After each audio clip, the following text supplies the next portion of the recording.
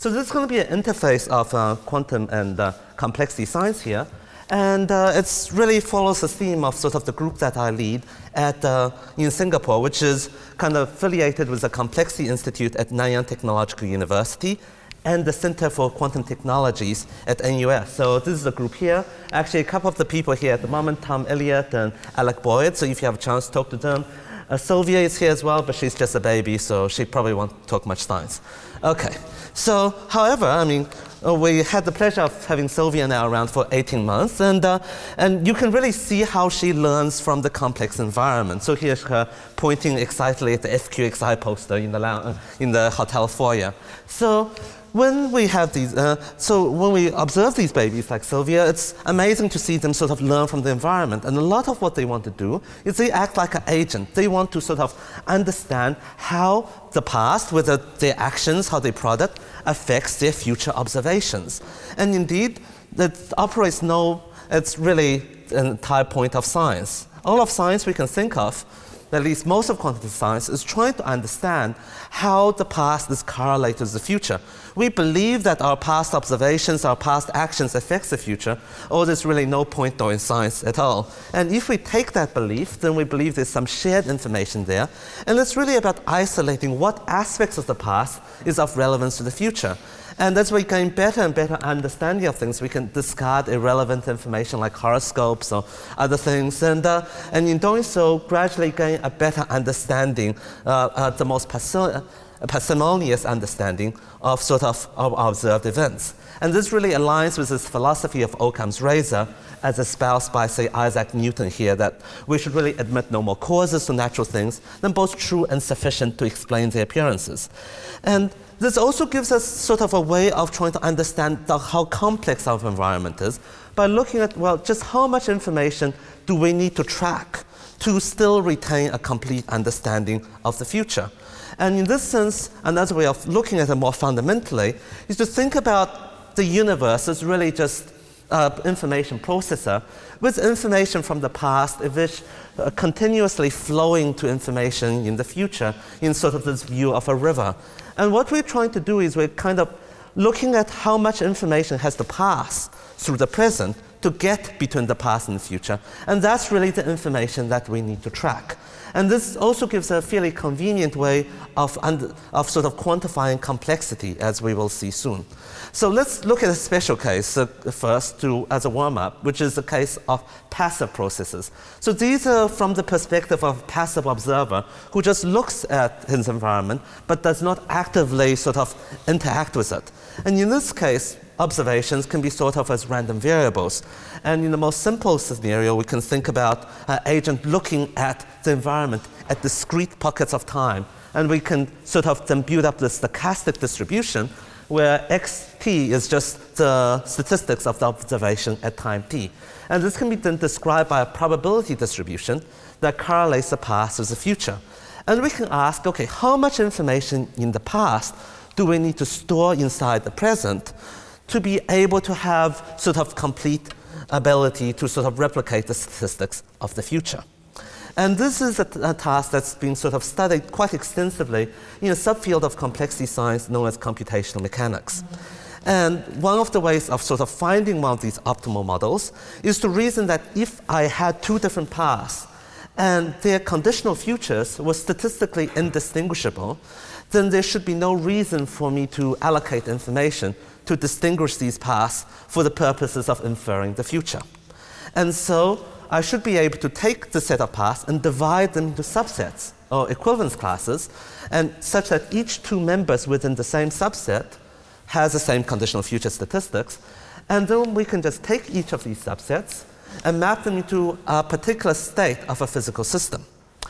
And this physical system itself then should contain all the information we need to be able to generate accurate, statistically faithful predictions about the future. And indeed, once we have that state, one can show that one can build one of these hidden Markov machines that is able to generate the right future predictions. And we can see from the way the machine operates, we kind of store the relevant past information in this box here. At each time step, we interact that box with a blank tape. And we can see that the only information that propagates between the past and the future is this sort of this causal break here, this causal intermediary. And so the information contained in that line of the circuit contains all the information we need to store about the past. And when we look at that information, we can use various information measures. A popular one, of course, is Shannon entropy. That just captures sort of the minimum number of bits I need to encode in the asymptotic limit of simulating many copies of these processes. And then we can start asking, OK, well, how much information do I actually need? So as a first quick example, imagine we're just trying to model a sequence of random coin flips. Then what happens is that every single past has the same conditional future because the past is not correlated with the future. And so we don't need any information to be able to replicate the future statistics because all past are contained in the same causal state. And the intuition of this is that if I was to model a sequence of random coin tosses, I could kind of just close my eyes and throw coins without remembering or tracking any information about the past. And this gives us this idea that something that is completely random has no real structure and is not considered very complex. And this is a slide that I've shamelessly ripped from Scott's blog, which was shamelessly ripped from one of Sean Carroll's talks in an FQXi conference about 8 years ago. And it shows a very nice picture of a coffee cup, showing how our natural intuition of complexity is things that are highly ordered are fairly easy to describe, and things that are highly disordered are fairly easy to describe. But in the middle, when we have turbulence and everything else, when the milk is mixing with the coffee, things are much more complex. And that kind of aligns with the history of science, where the things that we found the most easy to characterize historically were highly ordered processes like pendulums and highly disordered processes like ideal gas. And these required very few parameters to track. But as we get into more complex systems like agents, adaptation, economies, things become a lot more difficult to track. The amount of information we have to pertain and sort of track becomes scales quite rapidly with the size of these systems. And so we're looking at our measure, this measure of complexity, we see fairly similar behavior. Something that is identically zero requires no past information to replicate the future statistics, and neither does something that is completely random. And so as long as this measure gives us something non-zero in the middle, we're kind of on the right track. And indeed, this measure was first proposed by Crutchfield when he was a very young man here back in 1989 as a measure of structure, an intrinsic measure of structure of a stochastic process. And recently, there's been a lot of activity. Actually, one of my good friends here now is sitting somewhere in the audience. He's going to present something later on about using statistical complexity to detect whether a fly is either unconscious, sedated, or conscious. So you can see that when it's conscious, the fly is, I guess, thinking some fly thoughts a bit more on the right-hand side. And so what we were interested in then is, OK, we've got this interesting measure of complexity. Is this classical measure fundamental, or can we do something better quantum mechanically? And our first guide is from the classical side is that this classical measure, there is room for improvement. And the way to see that is if we took one of these stochastic processes, then the information here is a mutual information between the past and the future. So that's just the amount of information the past contains about the future. And a priori, there's no reason why we need to store more information than this to be able to generate the right future predictions. But it turns out that if we worked out the optimal machines, these epsilon machines, and looked at the memory they needed, in general, for most processes, the amount of memory they need, the statistical complexity, is strictly greater than the mutual information between past and future. So there is some gap here, which I'll call here as a causal waste. It's information that's irrecoverably wasted during the process of prediction. And we were naturally interested in whether this can be reduced. And so let's do a case study. There's meant to be a movie here of one of my postdocs throwing a coin, but it's kind of missing here because it's a PDF file. But the idea is, imagine we saw one of these sequences. And imagine when we look at the statistics, what happens is that sequences of consecutive symbols of the same type, the frequency of occurrence scales exponentially small with the length of that subsequence. And if we had one of these things, then we can start looking at, okay, what's the simplest way of modeling one of these things? And it turns out that if we think hard enough, it is one of these hidden Markov models with two states. So basically, here, the state here, you can interpret it as just a state of a coin that's either heads or tails. And every time step, what we do is we take this coin, we put it inside a box, and we shake it. Not too hard, because they need to be completely random, but enough so that coin kind of flips between heads and tails with some probability q. And then we just output the state of that coin. And sure enough, that generates the correct statistics for this process. And it turns out that this is also the simplest way, or the simplest classical causal model of generating the same data. And the idea is that if we lost track of the state of this coin, then we do lose some information about the future. And the question is whether or not we can do better quantum mechanically. And as Tess kindly pointed out, that when it comes to embeddings into quantum systems, we have a much greater degrees of freedom. We no longer just have embedding something in 0 or 1. We can embed things in superpositions of 0 and 1. And that's indeed what we do in this fairly simple example. We take this coin, and if it's in heads, we embed it in this state here. And if it's in tails, we embed it in this state here. The exact details doesn't really matter, but we can just look at these as these 2 points in a block sphere.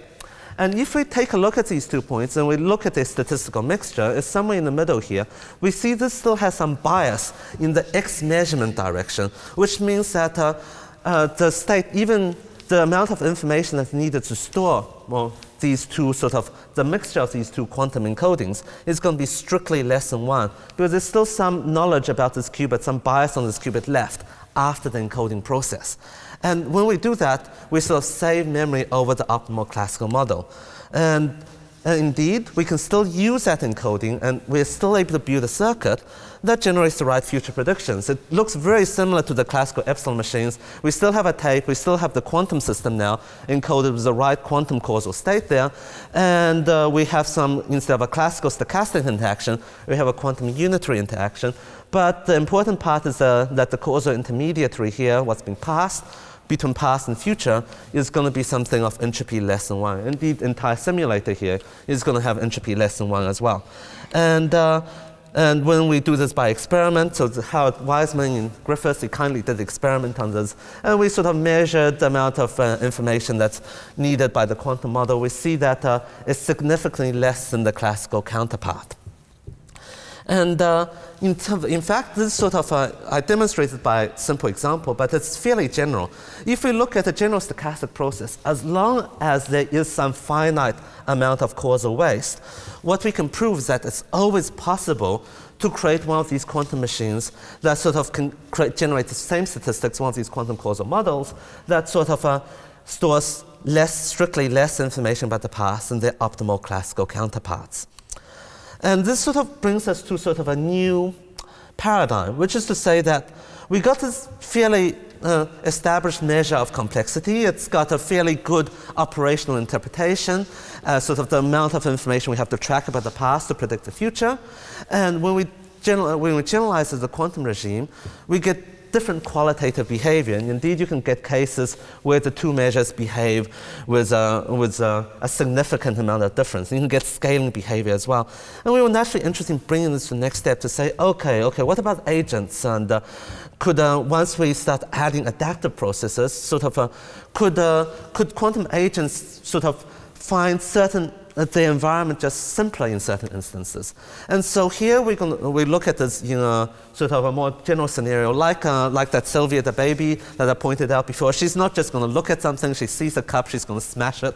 And we had a lot of broken cups in hotels recently. And so they're more of an input-output process. They look at the environment, and they want to do something with it. And in doing so, they affect it. And the question is that to understand what happens in these complex environments, they need to track more information to be able to understand what happens to an environment depending on their future actions. And here things get a little bit more complex, but it's roughly the same idea. Instead of having a stochastic process, we now have a general information transducer. With every time step, what happens is that we can throw something into our environment, and we can see what comes out. And our agent would like to be able to store enough information about the past here to be able to build the right prediction about the future. And now the statistics of such a scenario can be described by a family of, an infinite family of stochastic processes, one for each possible choice of input. And the way that we can think about a model is something that takes information about everything we can collect about the past, so every past kick that we did to the system, plus every past output we saw, and using that information, it's meant to store that inside some memory so that it's able to generate the right predictions or right behavior, what happens to future actions for whichever possible future action the agent may wish to take. So here there's a kind of assumption of free will built in, that the agent is able to choose to kick the process in whichever way it feels like. And it wants to be able to track enough information in the past to know what will happen depending on whichever choice, so it can presumably make the right decision. And the model itself gets a bit more complex, but really it's about feeding in the input. Instead of blank tape here, at each time step we're going to just feed in the input. And the simplest classical models of these are known as epsilon transducers. And again, we have a causal intermediary here, capturing how much information we have to track about the past to be able to generate the right sort of inferences about the future. And again, it can be sort of cast into a kind of a Markov machine, but in this case, the transitions also depend on the input at each time step. And things get pretty complex, but I just want to close off with a fairly simple example. Imagine we're in the Blade Runner scenario where you were testing an environment here, a fellow agent on whether it is a machine. But here the Turing test is extremely simple. We just have two questions. One is, do you like electric sheep? And the other is, are you hungry? So we call these question 1 and question 2. And what the agent has to do is it has to either sort of, if we ask the same question twice, the agent should agree. Otherwise, it should answer something that is completely random. Here we have a state machine. So when we look at this, classically what we need is we need 4 states, because we've got 2 things to track. 1, what question was asked, and 2, what answer was given. And so it turns out that when one builds a classical model of this, we get this 4-state machine, and depending on what question was asked, there are different transition probabilities.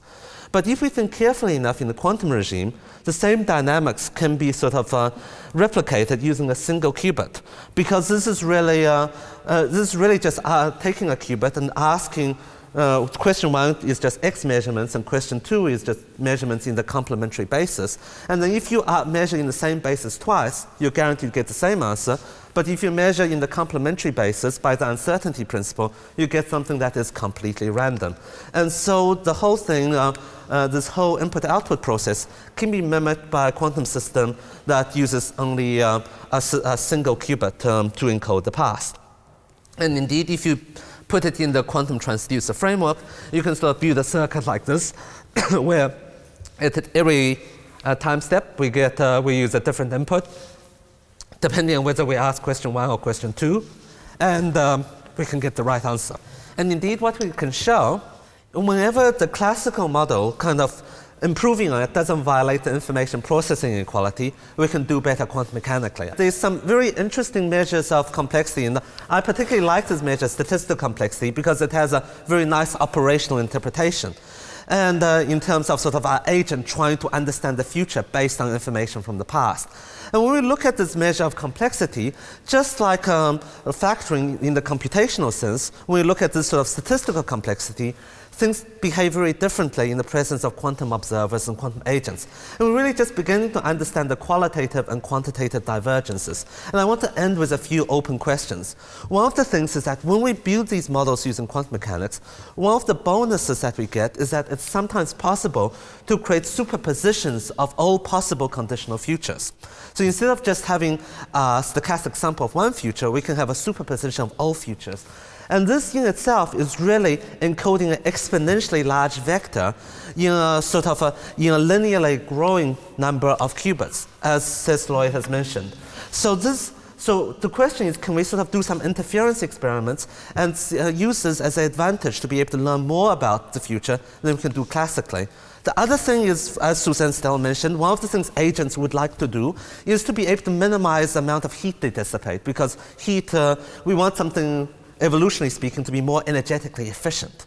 And there are some current results that relate sort of complexity with information efficiency. So it might be that these quantum agents could also be more energetically efficient. I'll skip this slide and mention the final thing that we are organizing 2 satellite workshops as part of the conference in complex systems happening at the 30th of September. They're still open for submissions. If you're interested, do let me know, because I think a lot of the talks here would be very relevant to that conference.